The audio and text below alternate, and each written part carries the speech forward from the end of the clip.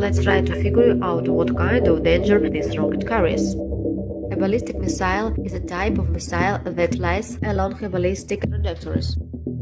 That is, it is in uncontrolled motion. This is one of the most difficult targets for air defense systems. Also, the danger of using ballistic missiles is that they can travel quite long distance. This type of weapon can be launched from both stationary and mobile installations. Let's start with the other types of ballistic missiles.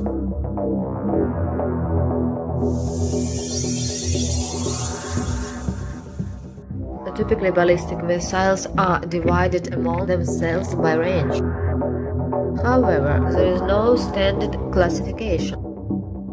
For example, the American Ballistic Missile Division distinguishes between four main groups of missiles, among which are intercontinental, medium range, and even short range.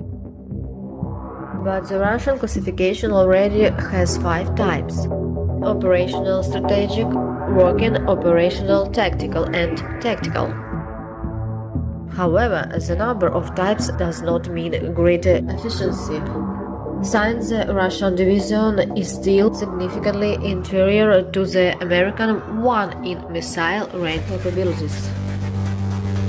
In connection with what is happening in Ukraine, let's figure out what types of ballistic missiles the Russian Federation uses.